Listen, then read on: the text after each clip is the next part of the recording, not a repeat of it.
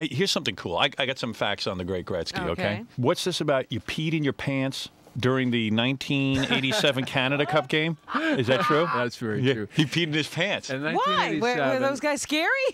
Yeah. Why'd you pee in your pants? In '87, we played in what was called the World Cup. Yeah. And we went into double overtime. And it was, I guess, the way to compare is like a triathlon. When your body breaks down and you lose control because you're skating and working so much. Yeah.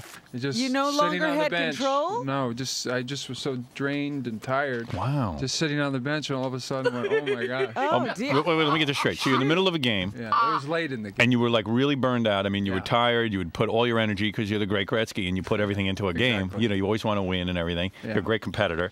And like out of all this fatigue, suddenly you lost control of your bladder, which is the only time it happened, by the way, right? It's not like you're in coma. You're not in a diaper now or anything. And you were fully suited up, right? And to get suited up takes quite a bit of work, doesn't it? And it's not easy to run to the bathroom. Right. It wasn't good for the guys beside me either. So you're sitting there, and all of a sudden you realize you have no control of your bladder, and you really pee in your pants. Yeah. And you couldn't stop it even. Right. And like while you were peeing, were you like, oh, this feels good, but I'm very embarrassed? And actually, it did feel pretty good. It did. And like when this happened, you get embarrassed. You turn to your teammates and say, listen, I just peed in my pants. Yeah, I told everyone. You did? And I was like, kind of proud of it. And did they say, hey, what are you, a baby? You can't... Haven't you been potty They were all trained? kind of laughing. But... did you play the rest of the game with wet pants? Yeah. Well, you know, you're sweating and it was all wet anyway. Underwear. Right. Yeah. And did you smell? Yeah. Hey, what's with your superstitions and stuff? Now, you tuck your jersey in on your left side. What is that all about? And you even had it sewn into your pants so it can't come on top? So it doesn't come out? I have Velcro, so it's Velcroed into the... You so superstitious? Well, yeah, probably. When I started playing, I was 6, and at the time, I could only play with 11-year-old kids because there's no other kids at 6 years old. Right. So everyone got a sweater. In those days, your sweater was made for 11-year-olds. So my sweater went down to my ankles. Right. So my dad said, you look too small. So to make me look a little bigger, he took my sweater and he tucked it in. So ever since then, I kind of... It's been lucky? Did you ever play without your sweater tucked in? You know, a few times, yeah. Really? And what happened? Did you have a bad game? Bad years. Really? Bad years. Really?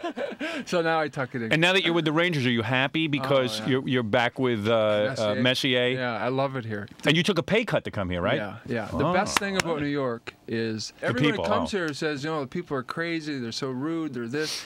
They're pretty aggressive. They're nice people. People are very nice. So, I've enjoyed my time. Right. I mean, yeah, but you also meet nice people, go to hockey games. That's an upscale game. I've been walking up and down this street. Really? Right here. This street? And you met nice people? Yeah.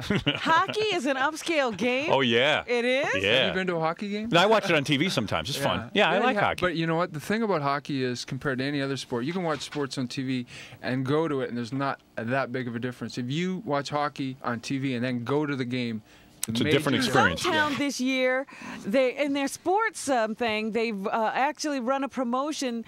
They're going to feature the fights. Yeah. You know, they're going to pull one out each week. It's going to be the best fight of the week. Will be honored. Do you get into fighs? No. How come no one fights with you? Because you're the great Gretzky? I told the guys the other day, if I got hit once in the nose, I'd know I'd start crying. Yeah, I mean, Janet isn't going to put up for a guy who can't fight. But great one. Why are you visiting today? Are you promoting anything or you just coming by to say hi? Gary asked me to do the show. And I just came wow, that's decent of you. Man, that is decent. We love the great one. Yeah. I appreciate you having me down here.